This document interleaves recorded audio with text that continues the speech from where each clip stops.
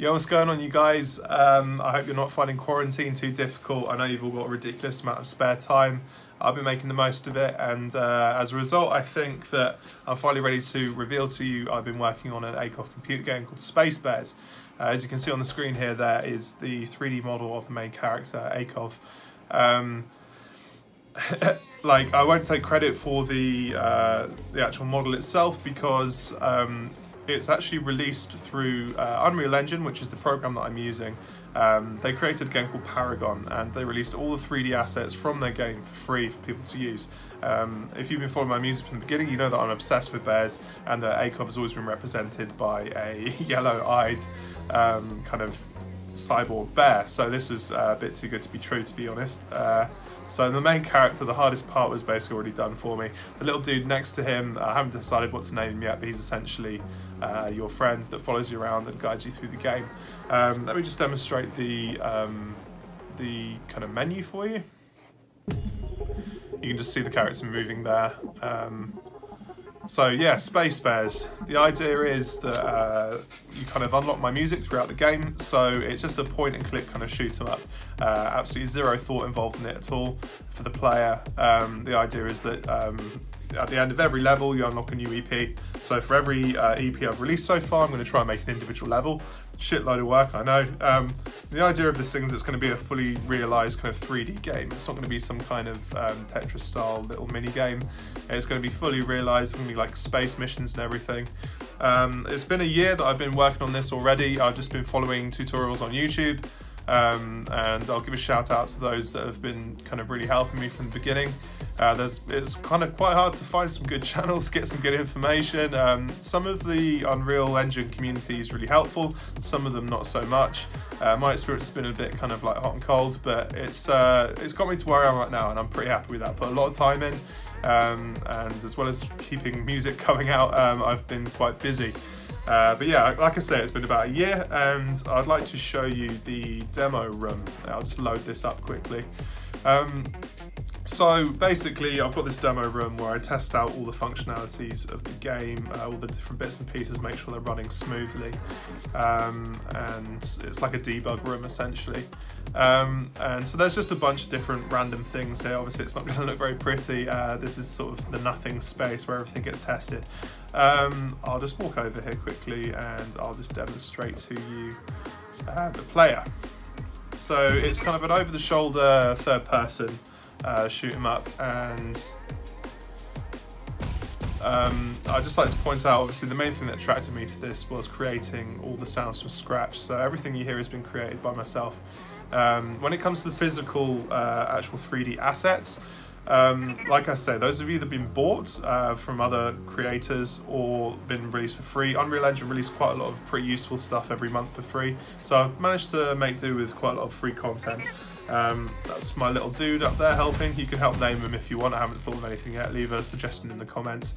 Let me just demonstrate the kind of locomotion. So here's the walking, there's a sprint, I've got a jump, and I've also got a jetpack as well. And that's kind of going to be limited to that. It's just a good fun way to run through levels and shoot stuff up. You've got two different weapons. You have the machine gun here and also the laser gun.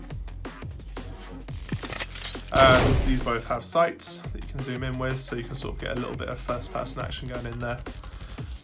Same with this, and zoom. And I just wanted to demonstrate these different biomes. So the idea is that different levels will have different, you know, some will be snowy, some will be sandy, kind of desert worlds.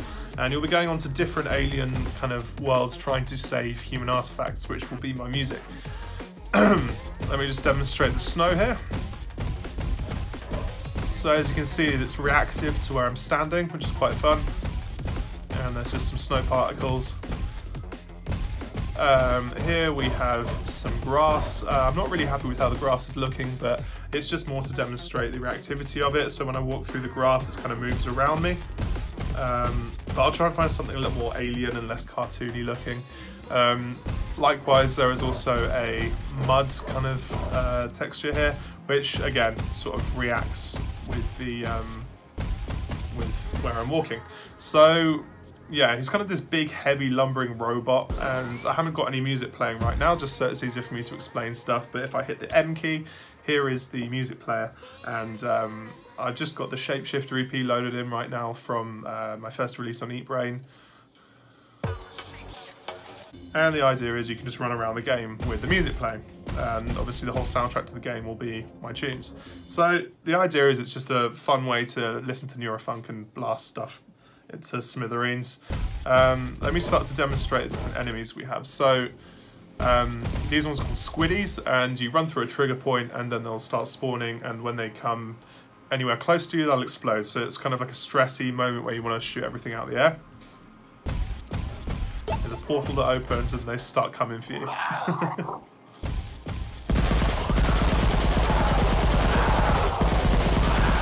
Just let a couple get close. Okay.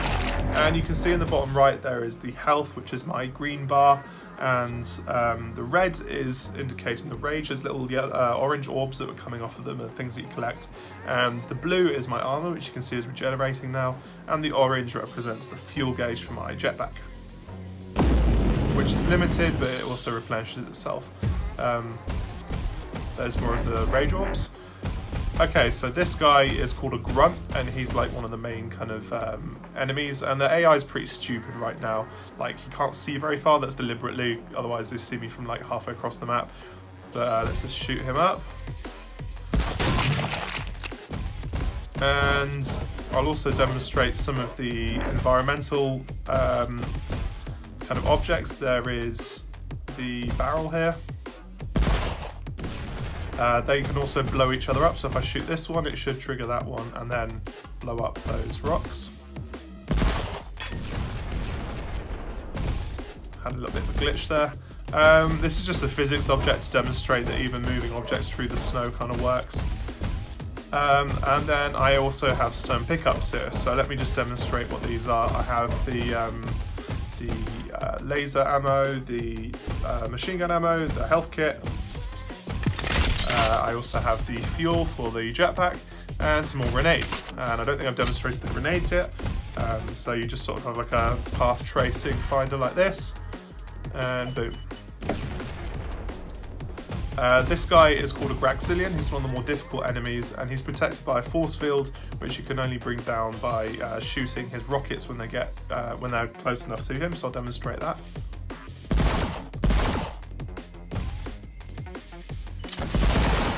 Missed. There we go. Down.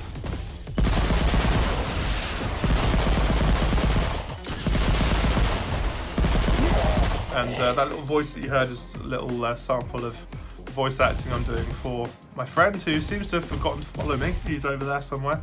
He's fallen outside of the bounds of where he's allowed to follow me, so that kind of glitched out. Like I say, nothing's really perfect right now. It's all a work in progress, but this is a place to try and work it all out. These are power sources. Now, when you destroy these, they open up these gates, which will eventually lead to the bosses. So if I just shoot down these,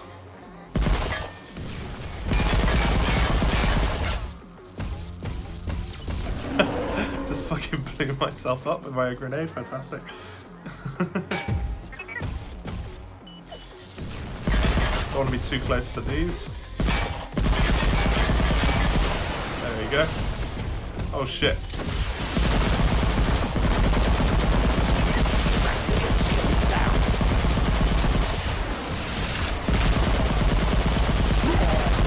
Sorry about that, a bit stressy.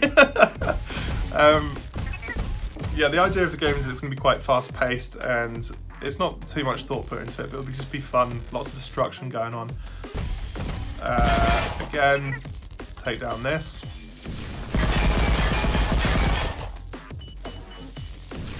Okay, now once these are destroyed, it will open up a gate. So this gate will open up and reveal the boss. I might need some more ammunition to take him on, so I'm just going to go over here quickly and get these. He looks pretty menacing over there, as you can see, and he has a kind of similar attack to the Graxillion, the kind of the shielded enemy that I had. You just got to shoot these out the air.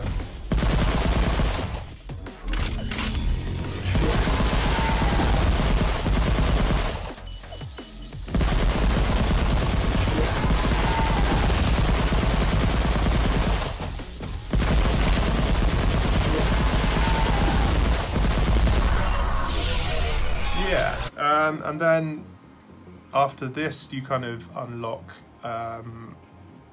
After you defeated the boss, then you unlock these artifacts. So at the end of the level will be these kind of boxes which contain 4 tracks. You know, maybe more or maybe less, depending on what my latest release is. And the idea is that for every level, I will make a every EP, I'll make a new level, and then you escape on a spaceship at the end, and there'll be a kind of space level where you travel between planets, and those will be reserved for my kind of more relaxing tracks, like if I make any liquid ones. So this sort of demonstrates a lot of the functionality of it. Like I said, it's a work in progress, and it's not supposed to be too complex. The idea is actually mainly to focus on the music, which I haven't really got to yet. It's taken me a long time to just get these kind of foundations down. I will go into detail with the tutorial level that I'm building at the moment, which sort of is going to be the first playable level, which I'm going to release for free for people to try out. And I want to get a little team together to try and get this finished eventually. I might even crowdfund it. Let me know if you guys would be up for supporting something like that. It is just a passion project for me anyway. It's just, it will happen a lot quicker if I do get a team of people together. If not, I imagine in 2-3 years down the line, I might start having something I can put out. But yeah, I'm really proud and happy to show you guys this. It's been something I've been keeping secret for a while and been working pretty hard on it. As far as I'm aware, there hasn't really been a drum and bass artist that's released like a full 3D game like this. So who knows, could start something. And it's just a way for people to kind of rediscover a lot of my old music, and it's a fun way. I could even feature other people's music eventually, who knows. But yeah, that's what I'll show you for this time. This is going to be the first video up on my YouTube, so if you can subscribe to my YouTube channel and share this about, that'd be great. And yeah, keep healthy, stay safe, keep indoors, and let's hope that life gets back to normal soon. Until then, I'll be making this game. Peace, cheers.